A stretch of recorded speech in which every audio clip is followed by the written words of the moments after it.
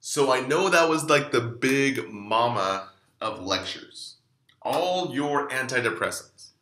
So let's go over the top patient education that's going to be on your quiz. Because honestly, we can know everything about everything, or try to know everything about everything.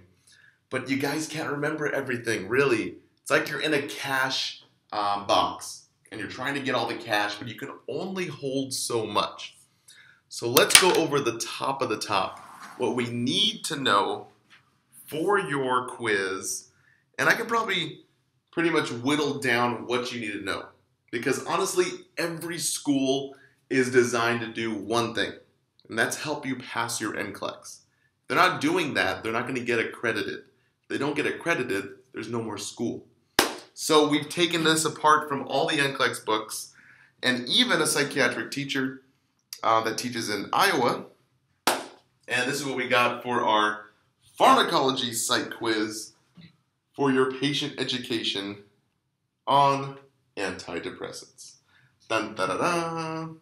So the biggest overview is we are telling your patients to take their meds daily.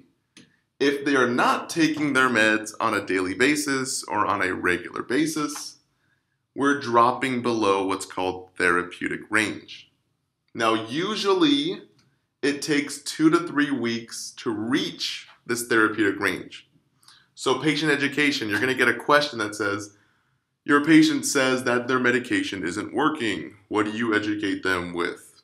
Well, we have to educate the patients that it takes sometimes a little while for these things to reach therapeutic range, right in that range.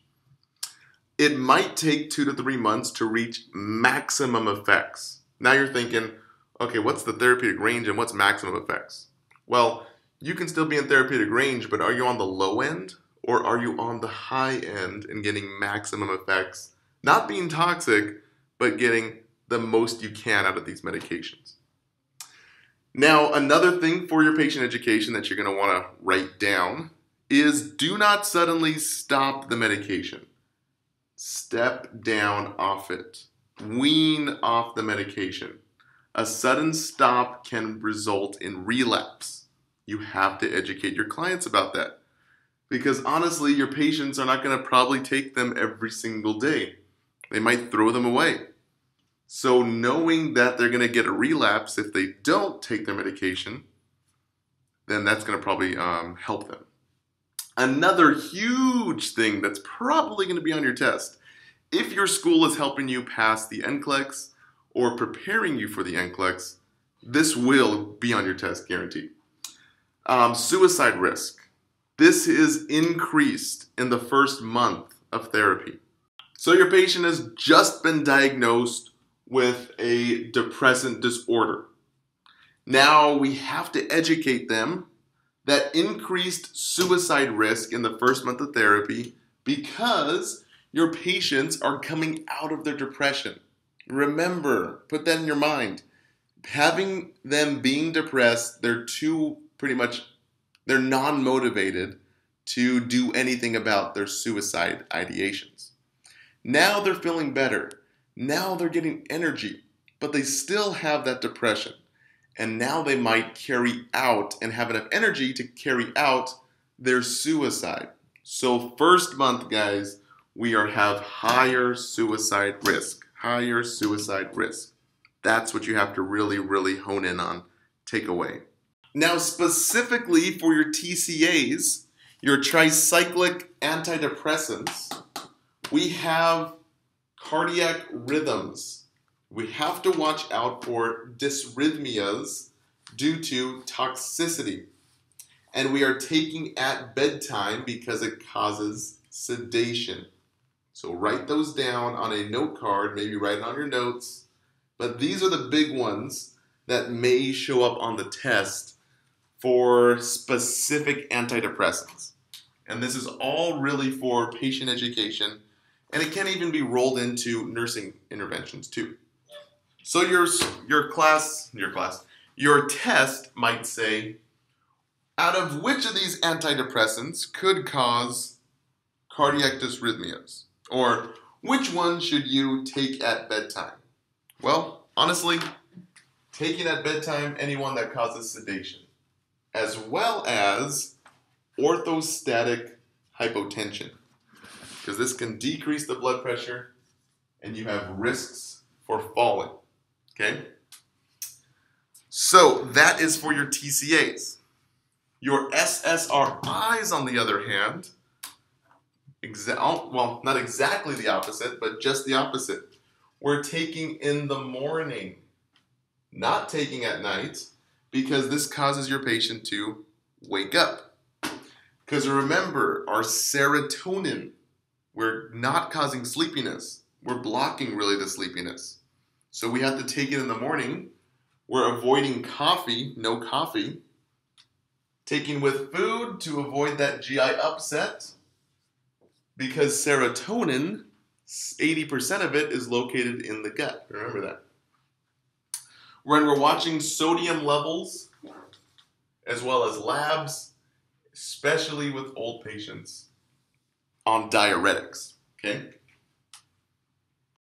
Now, MAOIs was our non-friendly antidepressant. This is really the last line drug if nothing else works. Now, you can't take any MAOIs with anything else. And remember, you have a big risk for high blood pressure crisis. Okay? So we have to educate your patients that Tyramine, this is the big one here. So remember, Tyramine, any type of cheeses, wine, as well as certain meats like sausage. Okay? Now I include this in the entire lecture. This is just pretty much an overview, guys. So not for bipolar patients and no other meds with MAOIs. Very, very mean guy. Doesn't like to play well with others. For atypical antidepressants, atypical, one of the big things here is we're doing seasonal pattern of depression. So with your Wellbutrin, Wellbutrin is an atypical, or Cymbalta. We are starting in the fall months and can wean off in the spring. So this is what's called our seasonal patterns of depression. Usually our atypical antidepressants are used that way. Now we want to educate the patients to take at night. So atypical, like Wellbutrin and Cymbalta, antidepressants take at night. TCAs take at night as well. Okay? Now, how do we know if it's working? How do we know if it's not working? What if the patient is getting better? What if the patient's getting worse? How do we know? Well, we have this evaluation here. The question that you have to ask yourself, pretty much nursing process, the last phase of it, is the patient getting better? Is the patient getting worse? How do you know? Well, you guys can pause this and write these down. Is the medication working? Is it not working? If your patient is exhibiting a better mood, or basically, really, if we can just cover all this up, they're taking antidepressants, guys. We're trying to get the patient not depressed. It's an antidepressant, okay? So we're thinking antidepressants. How do we know the patient's getting better? Well, we're getting antidepressants. It's just like antihypertensive drugs. Basically, we're lowering the blood pressure. How do we know the patient's getting better? Well, the blood pressure is coming lower. It's the same thing. So we can say this in a whole bunch of different ways here. We're really saying the same thing. They're verbalizing a good mood. Fantastic. That doesn't seem like depressed at all. Performing their ADLs. They're getting dressed. They're getting hygiene. They're feeding themselves. They're brushing their teeth. They are shaving themselves, probably with an electric razor, because we don't want any razor blades in the psych ward. They have better sleep. Fantastic. That's great. They have improved eating habits. They're not too fat. There's a fat. And they're not too skinny. They're looking good. They're getting in shape. All right, and they have better social interaction, or what's known as your therapeutic milieu. Yes, of course. So we're just trying to say, guys, your patients are becoming less depressed. An antidepressant is supposed to do that, obviously. So we're just trying to say, guys, your patients are becoming less depressed. An antidepressant is supposed to do that, obviously. So the last thing we have to watch out for with your almost nearly all the, antidepressant medication is anticholinergic properties, okay? So anticholinergic, remember, we're getting really dry patients. So chewing gum, wearing sunglasses, drinking more water, and peeing before taking the medications will help decrease the urine retention. We're causing your patients to be very, very dry. So these are some main, nursing interventions, or basically patient education that we can give your patients who are experiencing anticholinergic or that dry effect.